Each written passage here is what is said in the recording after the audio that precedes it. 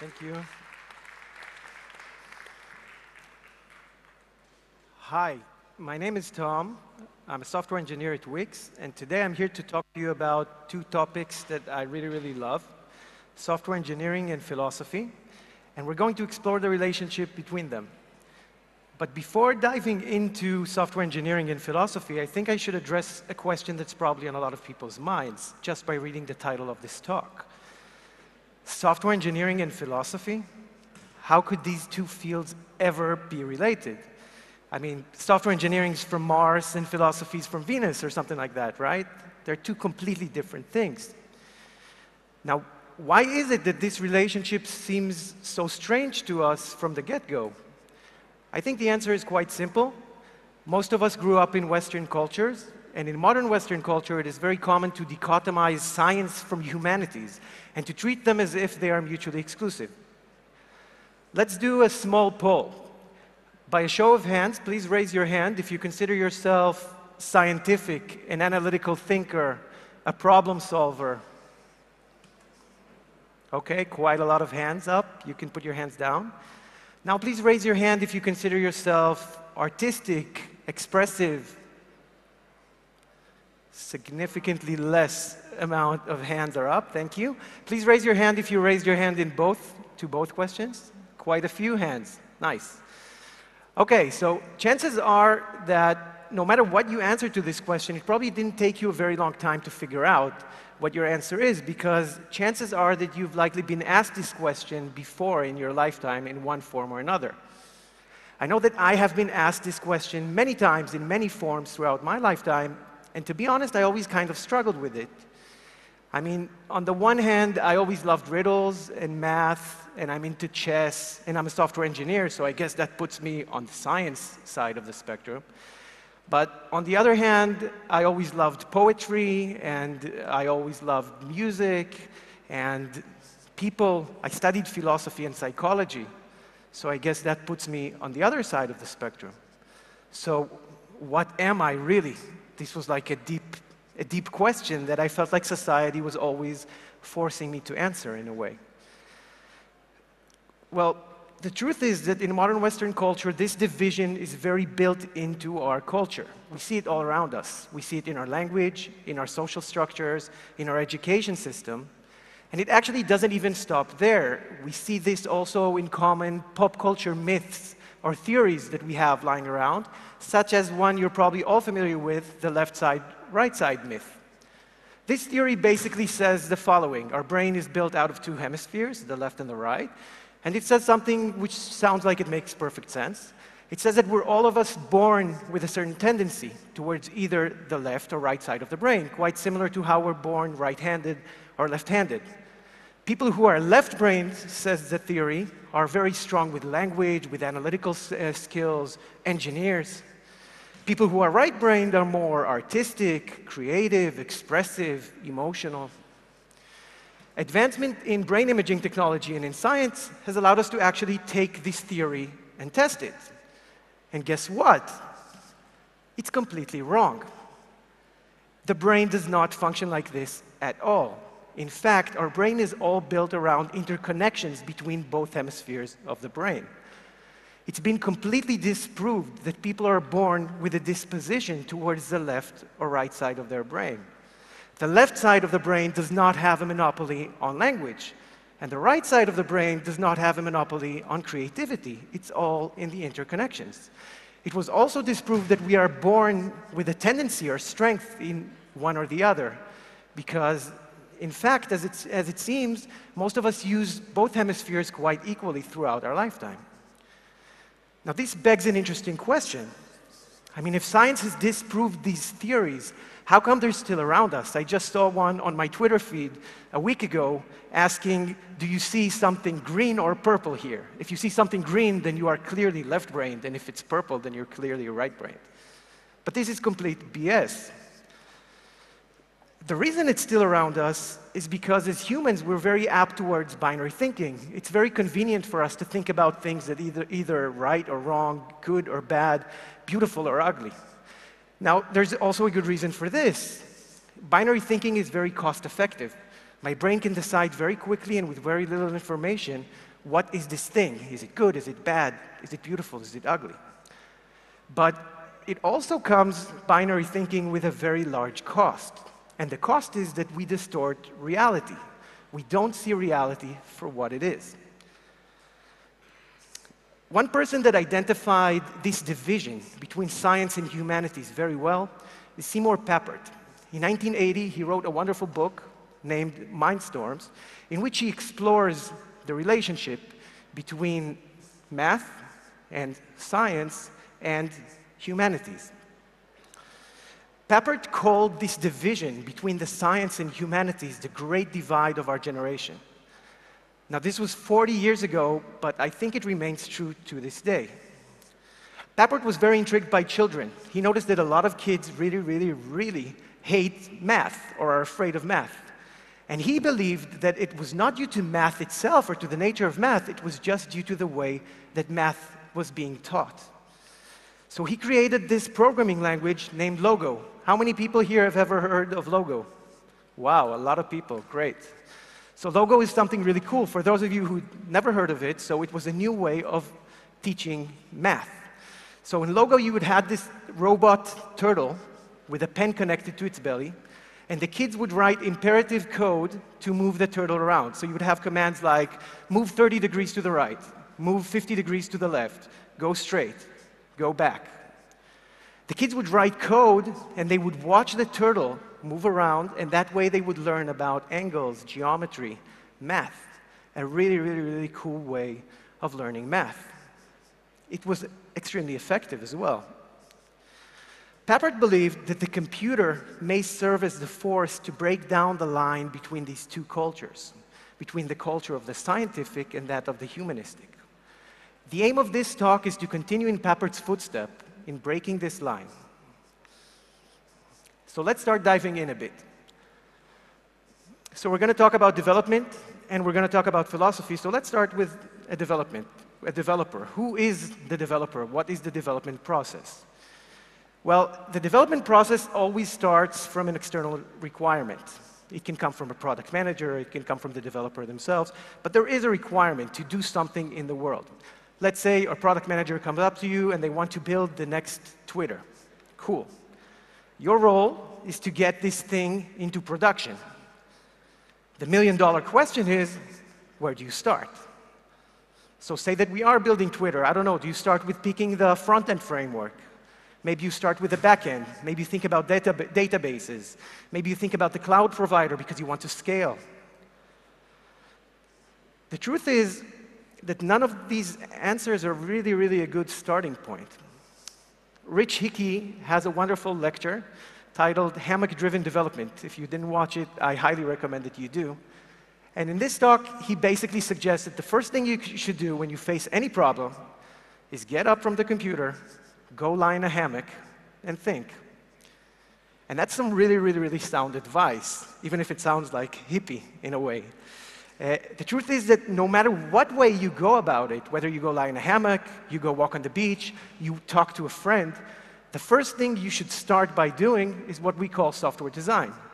Software design is the process in which we basically think about the problem that we're aiming to solve, we create abstractions to represent it, and we hopefully devise a plan that will allow us to actually solve the problem that we're out to solve. So the aim is to solve a problem, and any software design should basically answer a few very fundamental questions. Questions like, what entities exist in your system? What are their properties? What do they do? What is the relationship between them? And what is the correct way to use them? That's software design. That's how we usually start. Now let's talk a bit about the philosophical process. So maybe it's worth starting by asking, who is the philosopher really? And I think maybe the best prototype for a philosopher, I now see this very well. I have a daughter that is 3 years old, and I feel that I have a philosopher now in my house. Because in fact, all kids are philosophers. Because I look at her walking around the world, and basically what she's trying to do is she's trying to understand. She's trying to understand what is around us. Bertrand Russell is a British philosopher. He said that the fundamental question that any philosophy should answer is, what are the world's furniture? So what exists out here? So how do they do that? This field of very fundamental questions is what is called metaphysics, and it revolves around questions such as, what exists? What is the property of those things that exist? What do they do? What is the relationship between them? What is the right way to talk about them? And how did they even come to be? All really great questions. So we already see some similarities between the design process and the metaphysical process in the fact that we ask pretty similar questions. But there are also some key differences. So the philosopher, or my daughter in this case, their scope, the scope of their inquiry is defined by the world. So she lives on planet Earth in a certain city, and she needs to explore this world.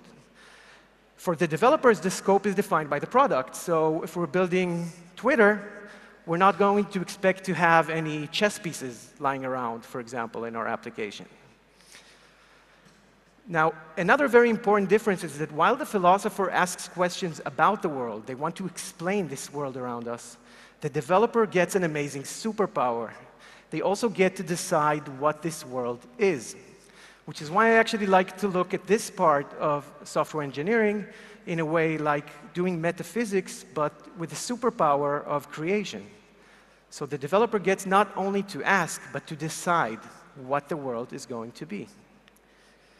Both of them need to provide answers, and the answers need to be coherent, logical. They need to work and make sense. Not just any answer is good enough. So we see this similarity in the questions that we ask. The next natural question is, do we answer them in the same way? Now let's take a look at a very ancient philosophical problem and try to think about that from that perspective. So that problem is called the problem of universals. It's thousands of years old. Now, this bottle that I hold in my hand right now is what metaphysicians would call a particular. It exhibits certain qualities. It is round, it's in my hand, it's almost completely full, it's pink. Now, I can imagine a bottle that lacks some of these qualities, a bottle that is a different shape, a different color, that is not in my hand right now, but I would still consider it a bottle. Now, this bottleness that I say that the two bottles share, this is the universal. What is that thing, really? That is the problem of universals. The way that we talk about universals in our everyday life is as if particulars share them, right? So we say, for example, that all of these are the same color, and all of these are sandwiches, and all of these are chairs. What is this thing that those things share? The universals have particular interesting qualities. For example, we said about this bottle that we can imagine different bottles, but try the following thought experiment. Can you think about a bottle that has no qualities at all? No length, no color, no size. So what is this bottle? We can't really think about it. We can't really hold it in our mind. We can't draw it, because obviously if we drew it, then it would have certain properties. One answer to this is Plato's. Plato believed that things like sandwichness, redness, humanness, basically all of the universals, he believed that they very deeply exist. In fact, he believed that they are the only thing that truly exists. They are perfect, they are eternal, they are never changing. Everything that we see in the world around us, the particulars, are just mere reflections of these ideas. So basically, this sandwich that I see exists because there is sandwichness. Now, while this sandwich has certain properties of particulars, for example, I can eat it, I can throw it out, I can add some mayonnaise to it, sandwichness in itself is whole, it's perfect, it's never changing. I can't add mayonnaise to that. So Plato's theories of ideas can be summed up to the following 8 points. I'll go over them quickly. So there exist ideas and things, like we said. Ideas are eternal. Things can be created and destroyed, like the sandwich. Things depend on ideas. They actually exist because of ideas. Ideas are the models of things. One idea can correspond to many things. Plato also believed that the ideas form a hierarchy between them and that there is exactly one idea which is at the top of the hierarchy. According to Plato, by the way, that idea was goodness. He believed he was a very big optimist, and he believed that everything in this world comes out from goodness, basically. So that's Plato. Now let's skip about 1900 years into the realm of object-oriented programming. So object-oriented programming is around the idea of objects that exhibit certain qualities. In the class-based version, objects are instantiated from classes. So classes are models for objects. In many languages, classes are compile-time structures, meaning they are eternal. And also you cannot hold in your hand, like in your software, you cannot point to something at runtime and say, this is the class, because it doesn't exist. It's just a concept. Objects that are, on the other hand, are runtime structures. They can be created, destroyed, modified, they change. Are you seeing the similarities yet? If you're not completely convinced, here's a reminder. This is Plato's ideas. And just watch what happens when you replace the word idea with class and thing with object. And here's what comes out. So there exist classes and objects. Classes are eternal, compile-time structures. Objects can be created and destroyed, runtime structures. Objects depend on classes, of course. Classes are models for objects. One class corresponds to many objects. The classes form a hierarchy, and there is exactly one class which is at the top of the hierarchy. Now, this should also probably ring a bell to most of you. If you're familiar with Java, for example, in which the ultimate superclass is, of course, object. Amazing, right?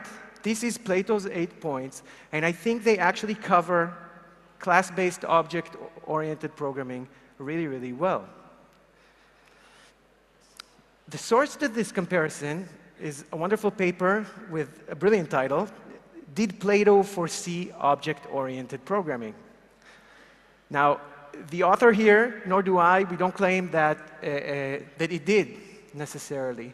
But I think this really shows that even if it didn't, then it definitely could have. I mean, the similarities are amazing.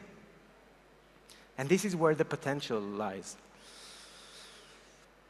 Okay, so we took a bit of a trip. We started the development process, and we started it by lying in a hammock and thinking, basically. We designed. Now on to the next thing. Also a very, very controversial topic. Where do we go next? Do we write code? Do we write tests? I'm not going to go into this whole heated discussion right now, and I'm just going to assume that you're being good and that you're writing tests first. So let's talk about tests for a bit. So this is like a simple test. Every test is basically broken up into four stages, sorry. There is the setup stage, the exercise stage, and the verify stage, and sometimes there is also a teardown stage. This is a very simple test for a to-do list. Now I want to introduce you for a second to the German philosopher Ludwig Wittgenstein. So Ludwig Wittgenstein wrote the Tractatus Logico Philosophicus, a book that is aimed basically to explain everything there is to explain about the world, everything there is to explain about science, and the boundaries of the world. That was the goal that Wittgenstein had in mind when he wrote this book. By the way, when he finished it, he believed that he did it. We can all go to the beach. I know everything there is to know, basically. Now, Wittgenstein was very, very passionate about trying to find an answer, like we said in all philosophy, to explain the world. And he believed that the key to explaining the world was in the relationship between the world, our thought, and our language. More on that in a few minutes.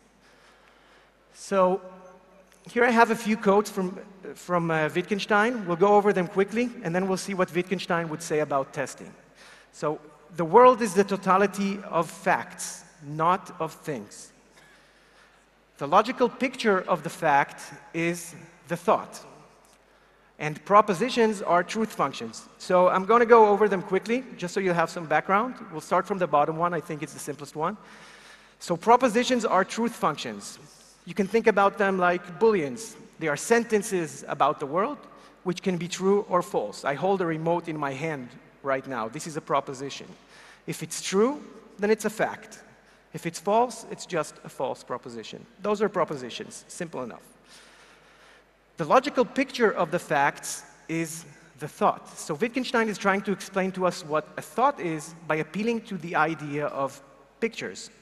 So what is a picture? Let's think about a physical picture. A physical picture is just an organization of entities in physical space. Wittgenstein thinks about the thought in a similar way.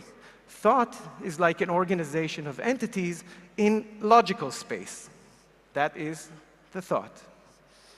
He then goes on to say that the world is the totality of facts, not of things. So if we go back to Bernard Russell that I've mentioned before, he talked about the world's furniture. Wittgenstein says, hey, knowing what exists in the world, knowing the things is not enough. You don't really know anything of value when you know that. But when you have facts, when you can express propositions about these things and they check out, such as this remote is in my hand right now, that's when you have something useful. That's when you have a fact. Wittgenstein believed that the world is the totality of facts. So in theory, if I could hold all of the facts that there are to know about this world, I could say that I know everything that there is to know about the world. Of course, that's not really possible. So going back to the test, let's see how Wittgenstein would say that. Well, a test is a lot like a picture. In the setup phase, you sort of set up the stage for your picture. In the exercise stage, you organize them. You organize the entities around in the logical space in this case. You then express a proposition, something that can be true or false. And if this proposition checks out, I really do hold this remote in my hand right now, then I can say that I have a fact. Now, I think there is a very important insight lying around here. So we see here how tests express facts. And Wittgenstein also tells us that the world is the sum of all facts. So if I take this to the software world, and each test is a fact, let's say that I could test everything there is to test in my software. I could say that I really know everything there is to know about my software. Dream. Of course, due to the nature of programming, this is not possible. You cannot test every possible state permutation of your application. You just cannot. So when combining the two, what are we left with? All I know are facts, so I have to have tests, but I can't test everything. And here comes the big burden of responsibility on all of us. That means that tests are very important, but that we need to choose what tests we need to write. Now, there's also a bunch of advice around that. Like a common advice is to follow the so-called code path and to check code coverage. If you covered every line of code, then you covered everything. Of course, Wittgenstein teaches us that that is not true. That is not the important or interesting fact that there is to know about my software, that if every line of code runs, everything still works. The important things are the various use cases that my users will need to actually perform. So we're actually left here with this very important question that we all need to ask ourselves, which is, what are the important facts in our applications? What do we need to test in order to be sure that our software really behaves the way that we want it to behave? So those are tests, and that's why they're so important. So zooming out again. So we want to build this Twitter agent. We went to lie in a hammock for a bit. We wrote some tests, which is basically expressing pictures and propositions. Now it's finally time to start writing some code. Code, I will point out, is always written in a certain programming language. I think we don't give it enough thought sometimes, but actually the coder's job is a lot like any other writer. I mean, think about it. The starting point is exactly the same. You sit in front of a computer, a text editor, or an IDE. You have a blinking cursor that is staring at you, And you need to use your language to express hopefully meaningful things in order to do something. Now we all know in the software industry that programming languages are very important and that they have a lot of effect. In fact, in the Pragmatic Programmer, tip number 8 says that you should learn at least one new language every year, as different languages solve the same problem in different ways. So by learning different approaches, you can help broaden your thinking. Wittgenstein takes this idea even one step further, and he says that the limits of my language are the limit of my world. If you don't believe him, another nice thought experimentation that you can try now is you can try to think about something that you cannot express in words. Try it out now for a second. Now, if you succeeded in thinking about something that you cannot express in words, please come to me in the break and tell me about it, using your words, of course. During my research for this talk, I was lucky enough to stumble upon the work of Harrison Ainsworth. Now, he read Wittgenstein, and he's also a software engineer, and he really loved the idea of bringing Wittgenstein to engineering, so he wrote a full translation of the whole Tractatus into the software engineering domain. A really interesting work. He says the limits of our programming languages mean the limit of our imagination. So it's not only the limit of what I can experience, it's the limit of what I can even think about or dream about. It's all defined by the language. Now, this applies to programming languages, but when you think about it, any language, English, Hungarian, behaves just the same. A programming language is just one case of a language. So going back to this triangle of the world, the language, and the thought, we said the goal is to explain the world. So Wittgenstein and Ainsworth show us that this world is limited by our language. And Ainsworth also says that in general, we are limited by our language. We are limited in even what we can think. So we can see this triangle really working well. I think the important insight here for us is to always remember that we are working within certain boundaries. And that's why the advice from the pragmatic programmer is also so powerful. Sometimes learning a new programming language can help you not only to solve the same problem in different ways, but to discover problems that you didn't even know existed, or to find solutions that you never could have thought of since you just didn't have the vocabulary in a different language. Wittgenstein ends the Tractatus with this wonderful sentence, and he said, "What can be said at all can be said clearly, and whereof one cannot speak, thereof one must be silent." Ainsworth adapted this to software engineering, and he says this: "What can be designed at all can be designed precisely. What is unknown, we must leave uncoded."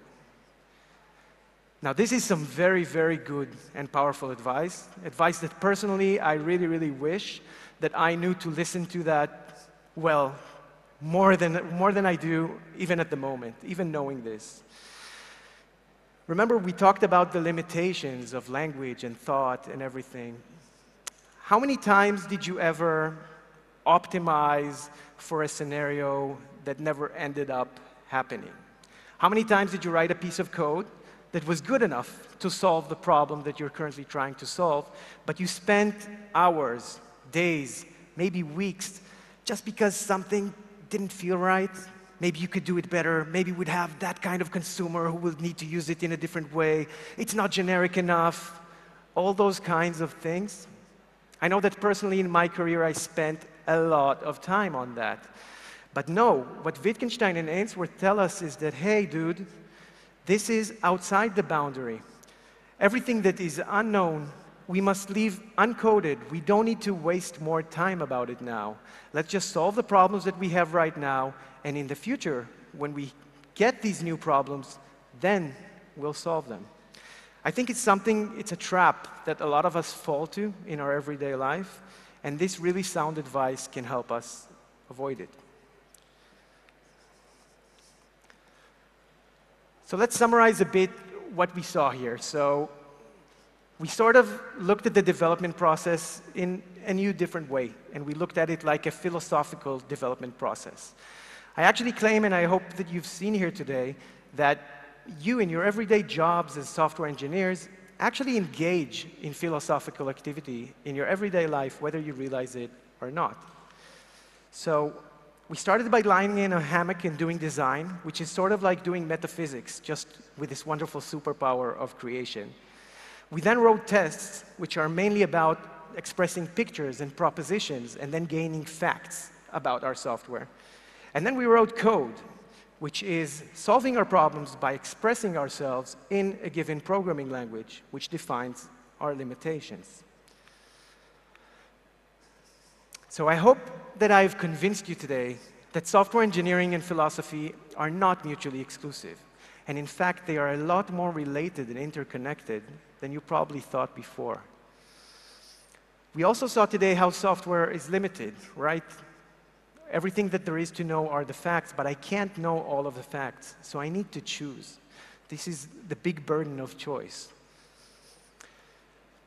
I also hope that you saw how philosophy can inspire new ideas in software. Now, I really, really believe that, and I think Plato's 8 points compared to class-based object-oriented programming really shows that well. So ideas can come from very unexpected places sometimes. And in fact, philosophy can be a great source of inspiration to ideas in computer science.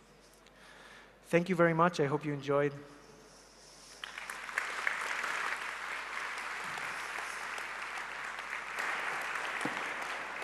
All right, wonderful. We even have some time for questions. So, what programming language combinations do you think maximize our vocabulary and imaginations? So I don't really know if there is like a specific combination that would maximize it. I recently started learning ReasonML, like in the last year I've been learning it, and I feel like just learning it has really changed the way that I see problems around me and the way that I approach problems. So I think just learning new things is the key here. And basically staying, like I talked about my daughter, staying curious, continuing to ask questions and to question the boundaries. This is how you develop most, I think. All right.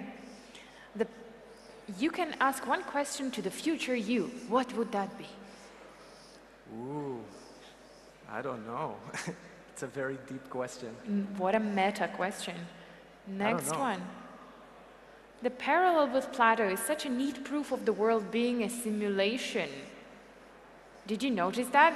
Not sure what that means, but that sounds like an interesting talk. I'd love to hear more. I feel like that's a continuation of yesterday's conspiracy theories about flat Earth society and stuff. Yeah, it's like a Truman Show kind of thing. Possible. All right. What parallel do you draw to testing or otherwise from proposition 7 of the tract software development? Track test to, oh God. What one cannot talk about, one must pass over in silence. Undefined behaviors?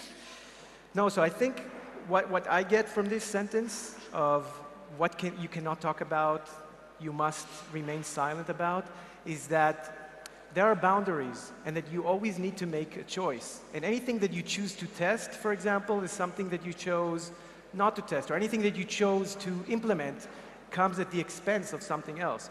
And that's why the core here is just understanding this nature of things, that some things go inside the boundary and some things are outside. And then you just need to choose.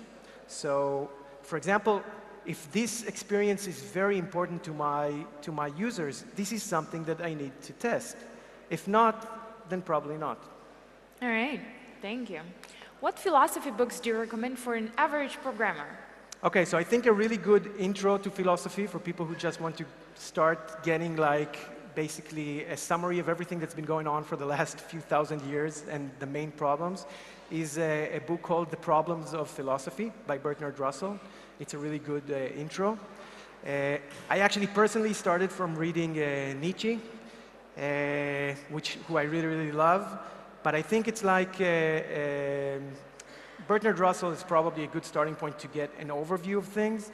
But I would say that in general, you should not feel too intimidated to pick up any philosophy book and to start reading it. It's basically really the source is curious people asking questions about the world. If you're software engineers, you probably already have all of the skills that you need in order to understand everything that they're talking about. And it's a really fascinating discussion that's been going on for thousands of years, basically. Maybe you can still recommend a couple of books on your Twitter account, and then people can just check it out sure. to start with. Sure. What do you think of the saying that everything that is made was already made and there is nothing new under the sun? I think it's a beautiful saying. Plato actually has something very nice called the remembrance theory. He basically believed that when kids are born, you're basically born with all of the knowledge that exists. You are born with everything. And then what happens in your life is that you just forget. And basically learning something new, when you're learning something, you're just remembering something that you knew before. Plato has this kind of theory, which is actually the base of, I guess, something like that. I don't know, I guess, because I think it's also a very deep truth, for example, that everything changes all the time. So I think it's sort of the combination of both. Everything changes all the time, and nothing changes at all. Somehow, these two things live together to make our crazy world. Mind-blowing. Yeah. Do you learn a new language a year? Personally, I don't. I think it's a really good advice, but it's very, like you need to have a lot of time and discipline to do that. I do try to keep my ears open. I watch a lot of lectures, I hear a lot of talks. I'm very interested in like languages, manifestos that come out sometimes, like things that explain the main design principles or stuff just to understand the approach of the language. But I don't personally do this really every year. All right. Maybe last question. Design needs to be good enough. Does that already mean precisely designed? Okay, so that's a good question. I think there's also a tension here, and this is exactly the area in which we engineers sometimes struggle, because good enough is great, okay? Good enough it solves the problem that you're trying to solve. This was your goal, you're done. Everything is great.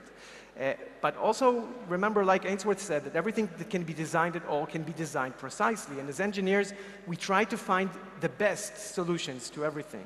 So I think there is sort of like a tension between, okay, if I solve the problem, is it good enough? The answer is most likely yes. But when trying to solve this problem, I should try to think about, okay, what is the best way to solve it? That should always be on our minds. All right. Thank you very much. I think you answered really a lot of questions. Thank you for that. Thank you.